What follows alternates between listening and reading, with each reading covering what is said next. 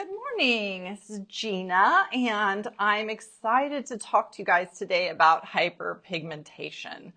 You know, dark spots, melasma, hyperpigmentation, those are all things that are near and dear to my heart. Those are kind of issues that I work on myself and have for years. So I've collected quite a bit of knowledge and did some investigating and seen different kinds of philosophies around hyperpigmentation and done a lot of work to really find out what really works and what doesn't. Hyperpigmentation can be very tricky to work with. And in the past, hyperpigmentation was really treated aggressively. We used a lot of aggressive ingredients, hydroquinone, a lot of peels, laser treatments, and really harsh treatments on the skin. And what we found is sometimes that works for a little while, but then what happens is the skin reacts and the skin thinks it's been wounded, because it has been wounded, and then it becomes more reactive. And so what I've discovered about hyperpigmentation, and what you're seeing more coming out of the professional brands, the professional educators that are now talking about hyperpigmentation, is that it's really an inflammatory problem. It's an inflammatory response. So we know that rosacea, right, is an inflammatory response, but we often don't think of hyperpigmentation being that, and yet it is. And so when we think about treating rosacea, we're thinking about treating it with things that calm the skin. And so now we're starting to see a wonderful trend in that direction with hyperpigmentation. We're starting to see more products coming out that are more sophisticated and are actually including very anti-inflammatory ingredients into the mixture of things. So what causes hyperpigmentation? Hyperpigmentation usually comes after a wound, but it also can come from hormone imbalance. How many people know that when they were pregnant carrying their children, that's when their melasma started? So definitely hormone induced. We also see hyperpigmentation from UV damage. We see it from heat, just getting hot. You might notice if you live in a hot environment that even though you've got all your sunscreen on, hats on, and you're staying in the shade, on a really hot day, you'll come home with darker pigmentation. That's because the heat actually triggers that inflammation response in the skin. Not only heat though, cold. So extreme temperatures. If you go into extreme cold conditions, then you're going to find the same thing. Another thing that will contribute to hyperpigmentation is a compromised skin barrier. So remember, as I mentioned in the past, we were using a lot of harsh peels, harsh ingredients, a lot of glycolic acid, and a lot of hydroquinone, and we were compromising the skin barrier. So then the skin's getting dry. If you have dry skin, you are going to trigger more inflammation, which is going to trigger more hyperpigmentation. So when we're working with hyperpigmentation, we have to take a very balanced approach, and we've got to keep that skin very healthy. So I've been working using this philosophy for the last 10 years, and I've had many clients that come to me and I get them on a protocol, get them going in this direction after trying all those extreme things.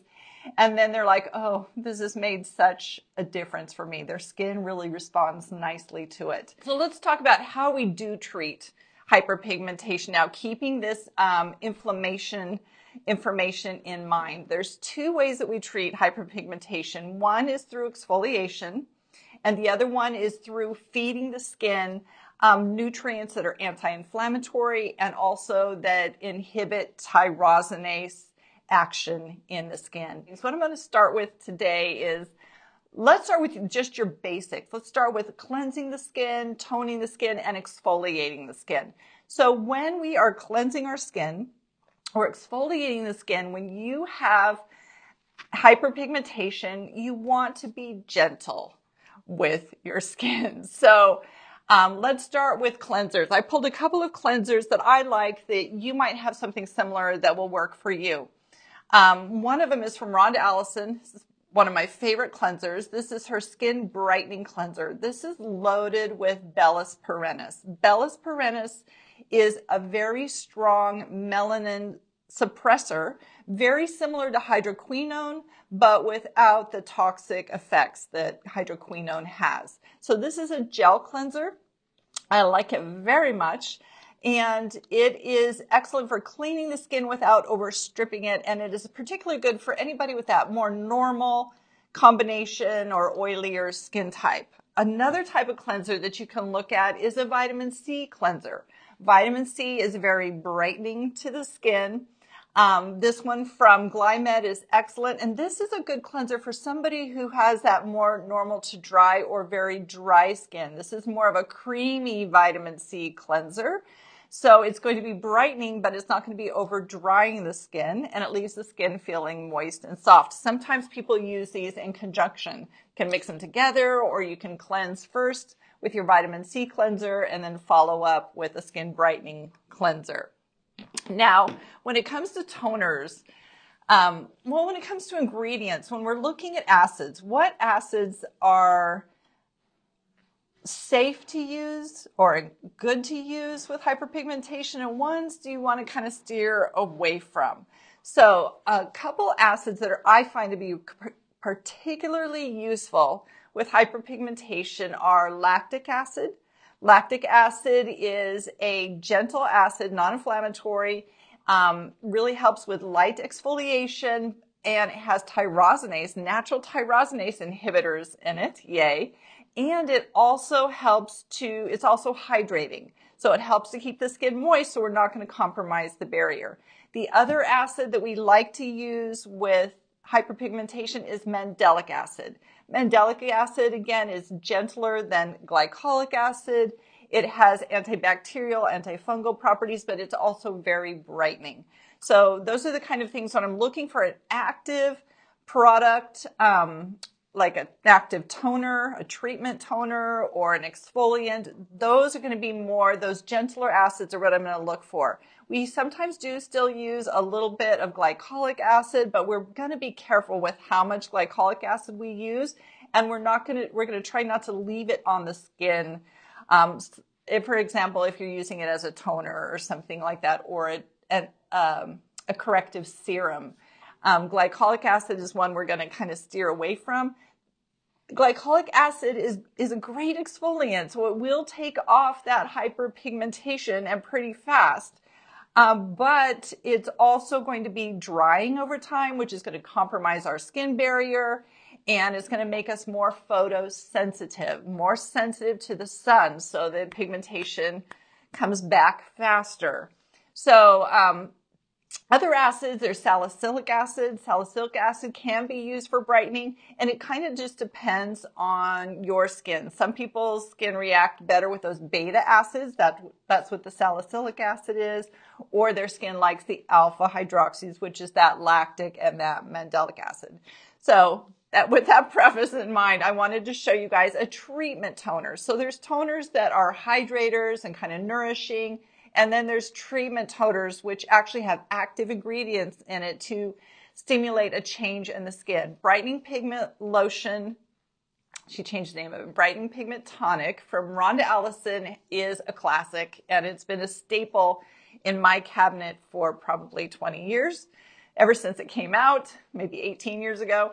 And it's loaded with that Bellis perennis. It also has ingredients to calm inflammation and also to suppress melanin, as well as lightly exfoliating to help lift off dark pigmentation. This is a non-drying toner, but high in active ingredients that are going to help balance out your toner. Now, if I've been out in the sun or in the heat even for a day, my arms tend to be hyperpigmented. They tend to react really quickly. And so oftentimes after a shower or just even coming home, I'm spritzing this on my body and rubbing it in because it really helps to counteract that heat-induced hyperpigmentation or the sun-induced hyperpigmentation when you've been out and about in the weather. Okay, so we've got toners. We talk cleansers, we talk toners. Now I want to talk exfoliants, because when it's time to exfoliate your skin with hyperpigmentation, you want something that's effective, but you want something that is not going to trigger more inflammation, cause sun sensitivity, and all of that. So when I think about exfoliation for hyperpigmented skin, I'm looking at enzymes and I'm looking at manual exfoliation. So let's talk about what those are.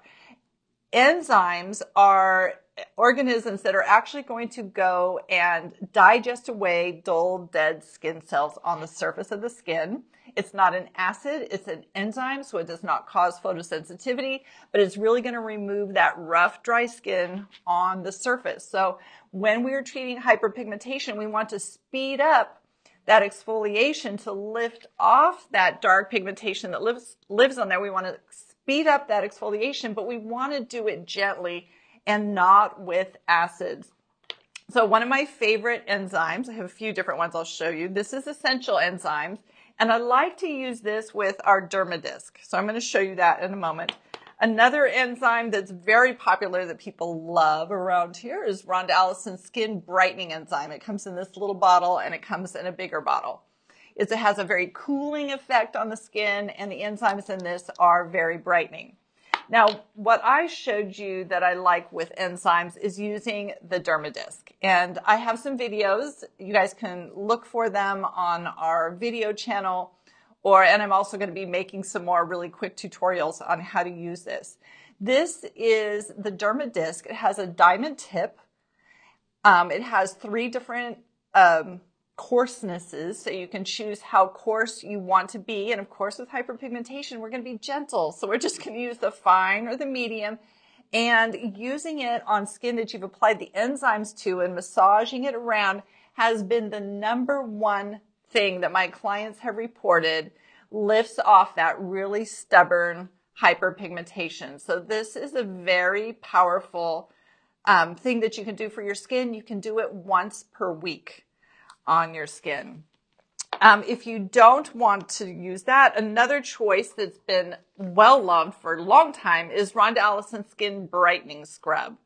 So this is a scrub that you can gently massage onto your face, leave it on, and let those active ingredients go to work on your skin, and then rinse it off. Also, people like to mix this. So you could mix it with one of the cleansers that I mentioned and use it as a little daily cleanser that gives you a little bit of grit. So this is about manual exfoliating.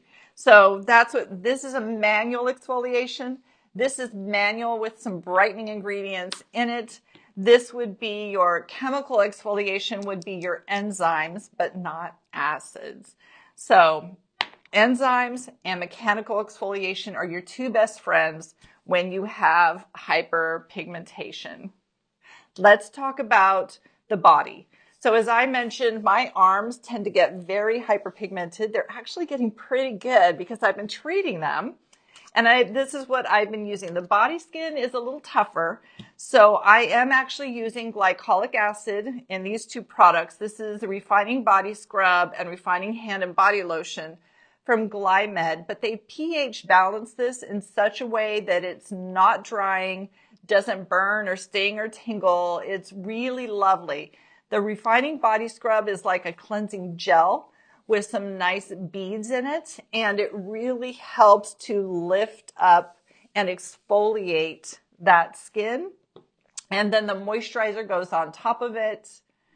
Really lovely, making my skin so soft, even more hydrated. It's just, I'm loving this stuff. So, but that said, we are using glycolic acid on the skin here. So just like you put your sunscreen on your face every day, you've got to put your sunscreen on your arms every day as well, especially if you're like me and you're prone to hyperpigmentation, little speckles all over your arms. You've got to get that sunscreen on every single day. You just have to be religious about it. So consistent.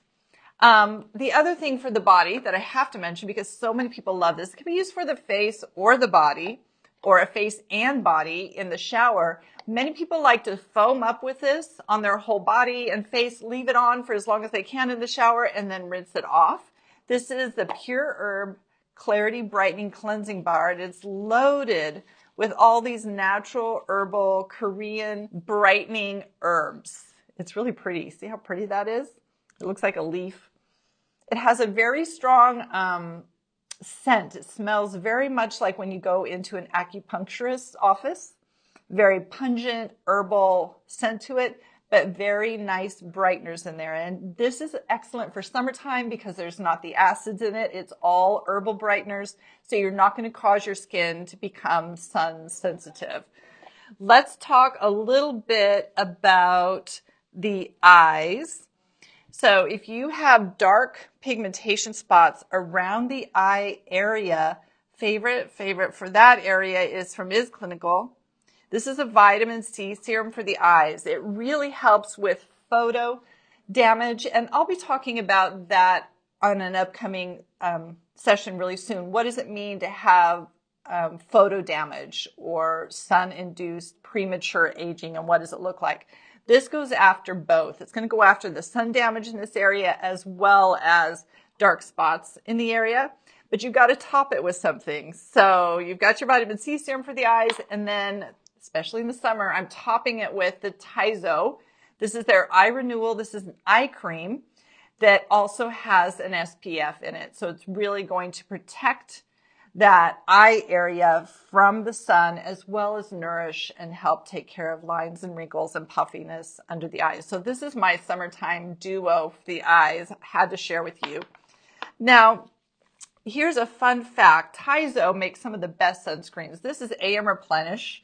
This has a light tint to it and a nice blurring effect, so it makes the skin look really smooth. It has ceramides in it, vitamin C in it, so the great antioxidants in it. And fun fact is that this is in our discovery box, one of our discovery boxes for this month. And that basically when you buy the discovery box, you're just paying for these 2 items, and then you get all of the rest of the items for free.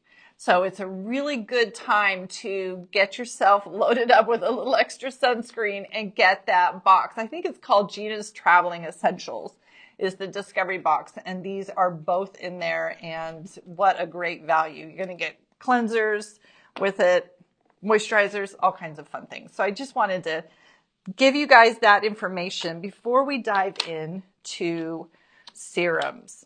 So let's get in here and let's talk about the serum choices that I use throughout the year. Now, in the fall, in the winter is when I really go after my hyperpigmentation, because during the spring and summer, I'm going outdoors, I'm vacationing, and I am just enjoying that time. And I want to use things that help manage my hyperpigmentation, but it's during the fall, but I'm not going to get too overly worked up about it. I'm not going to get nervous about it. I want you guys to enjoy life. I want to enjoy life. So we're doing things in those months to manage it. But then after the fun's over, that's when we come in and we do some extra treatments to deal with that. So in the fall and the winter, I'm always coming on again and talking about hyperpigmentation and showing you what we're doing in those months. So real briefly, fall and winter is when I'm grabbing Rhonda Allison's Natural Mega Brightening Serum, and I'm using a retinol product at night. My favorite brightening one right now and firming is the Is Clinical's Retinol Emulsion 0.3%. But we have a number of different retinols that I love, and it really depends on your skin because there's no one size fits all. So I have several different retinols that I'll use with my clients. But Natural Mega Brightening Serum has a very, very high amount of Bellus perennis in it. So it's very similar to using hydroquinone on the skin without the negative effects for your liver and your body. So, but it's the same with hydroquinone in that you only want to use this for 3 months and then take a break from it. So this is what I grab in that winter time. When I'm first when I'm first going after that hyperpigmentation, I want to use something kind of strong and get a kickstart on it. I'm going to be using the Natural Mega Brightening Serum, and then I'm going to use it during the day and night, and then I'm going to put retinol on it at nighttime. And just depending on what retinol I'm using, that will determine how often I'm using that at night. Again, I'm being careful not to over dry the skin.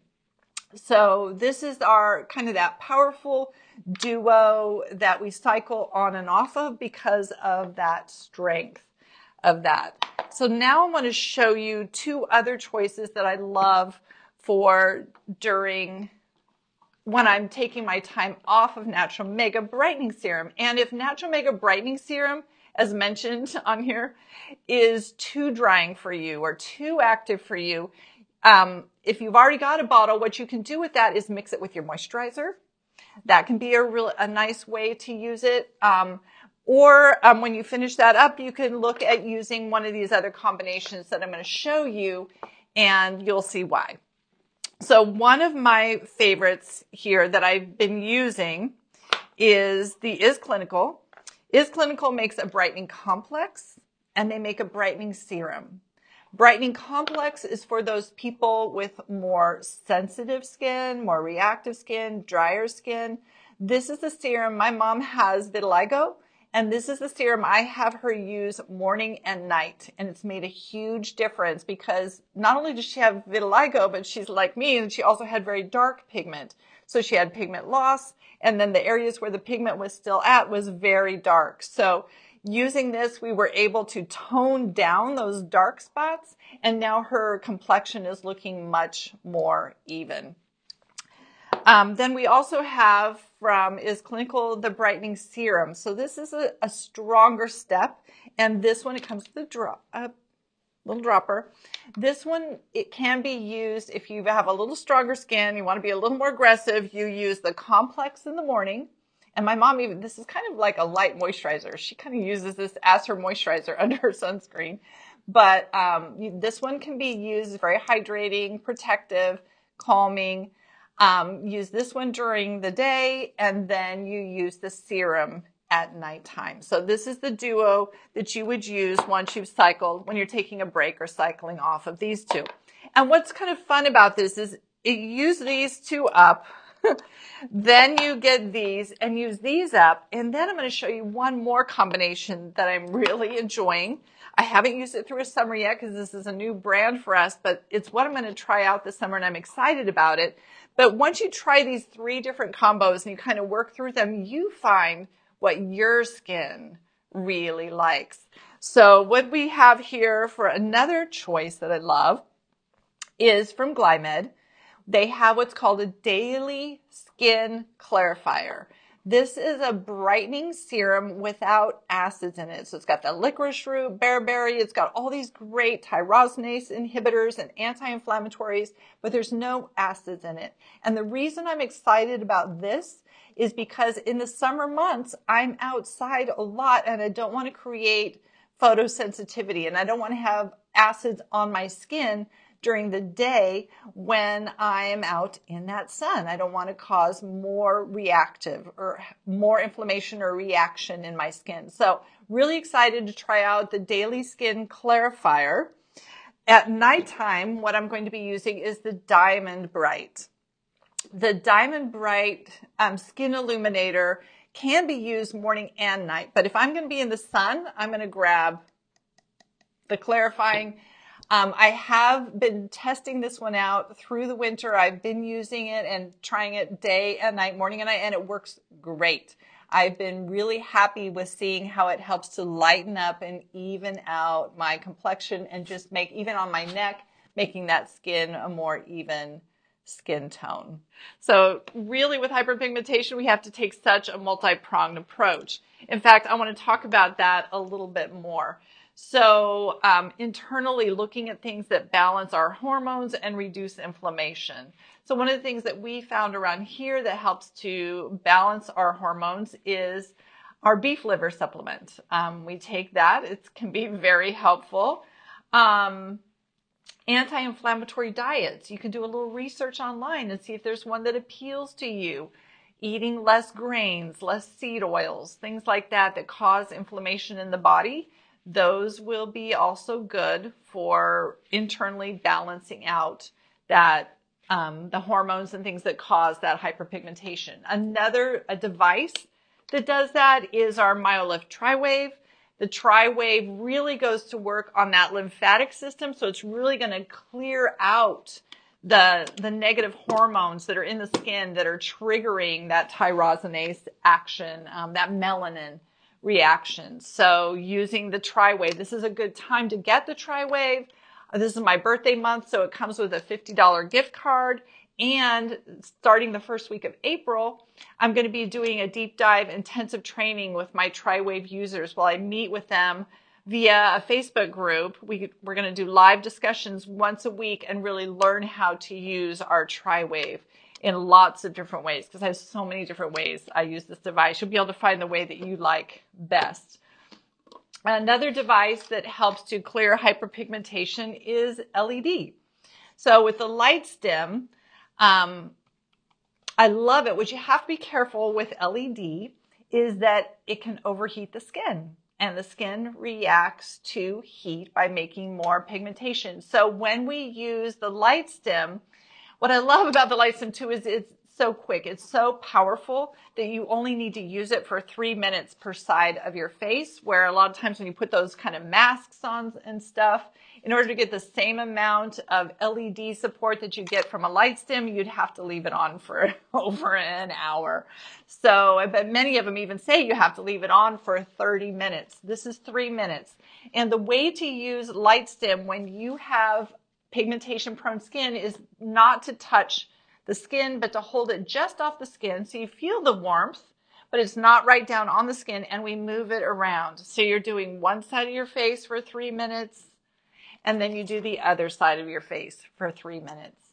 And this really recharges, LED light recharges the mitochondria of your skin. It gets it acting younger, helps to flush out, strengthen your cells, and flush out that hyperpigmentation and those hormones that stimulate that pigmentation response.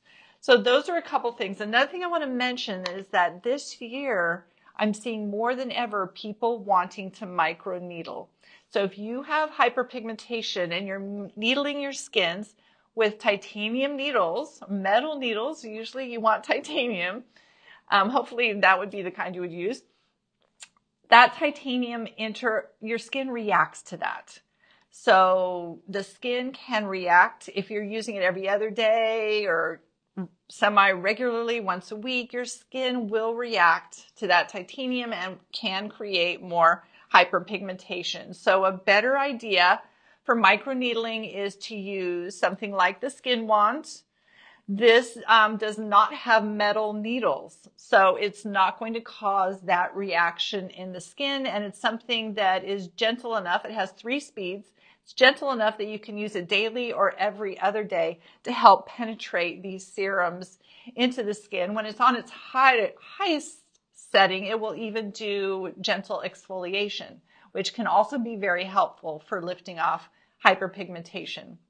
So being aware, I just wanted to bring that awareness out there, because with hyperpigmentation, we've got to treat our skin properly, and it doesn't always react the same as other people's skin. So just kind of being aware of these kind of things can be really helpful. And finally, and definitely not least, is protecting your skin. Wearing clothing that protects your skin, wearing a hat, wearing sunscreen every day. Even if you don't think you're going outside, wear your sunscreen every day. And my preference for you guys and for myself with hyperpigmentation is to use a natural sunscreen. So a natural block. Look for that zinc and titanium dioxide, zinc, those kinds of things. Chemical sunscreens create a chemical reaction on the skin, and they will most often exacerbate your hyperpigmentation.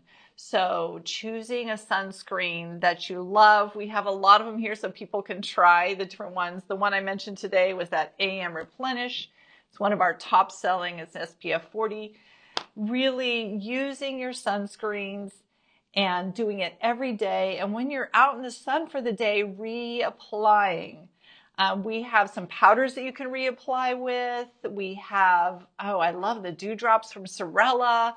We're going to have a new one coming out soon from Tizo for reapplying this in a stick form. So you can just lather it on there and then rub it in. all of that is going to be super helpful. And if you have hyperpigmentation from breakouts, past breakouts, and it starts as a purple or red spot, right? But if we don't treat that area delicately, feed that skin, nourish that skin, keep the protection on it, keep your sunscreen on it. If we don't do that, we're going to have hyperpigmentation. Brown spots come from those. So want to really be careful when we are blemish prone, that we're really protecting the skin from the environment, because those, like we said, areas of the skin that have been damaged before are going to be more reactive to sun stimulation, heat, and cold. So using your sunscreen on those areas is going to be super important, and feeding the skin really well. I love that somebody on here was using Neogenesis skin serum. That's an excellent food for the skin. And then adding into your routine the daily skin clarifier from Glymed. That's going to be excellent food for your skin. And when you have what we call post-inflammatory hyperpigmentation, that's where you have that leftover spot from a blemish. Be patient with that. Baby that skin, because when you still see red under there, it means there's still a lot of healing going on under the surface. There's still blood flow to that area. So that's when we want to support it with things like Neogenesis and the skin clarifying, daily skin clarifier. We want to be really nourishing that area as it's still healing. And sometimes it takes 6 to 9 months for that skin to heal, but we can speed that up by using ingredients like Neogenesis, the recovery serum, skin serum, even the mist. The mist has a little vitamin C, and it also has those good stem cell cytokines in there from Neogenesis. And then using these other ingredients like the daily skin clarifier that's giving you the anti-inflammatory, as well as the tyrosinase inhibitors in there. All right, you guys, this has been fun. Hyperpigmentation is a huge topic, and it takes such a multi-pronged approach to really improving this condition, from diet, internal, environmental influences between heat and cold and sun, and then choosing the right products that are really going to support your skin and not overdoing it, really treating our skin gently. Don't use harsh acids. Don't use harsh retinols, because when you compromise that skin barrier, it might be okay at first when it comes off, but it's just going to come right back the minute you expose yourself to heat, cold, or sun. That hyperpigmentation is going to come racing back because your body's trying to protect itself. All right, you guys. Take care. Have a wonderful rest of your week, and we'll see you again next week.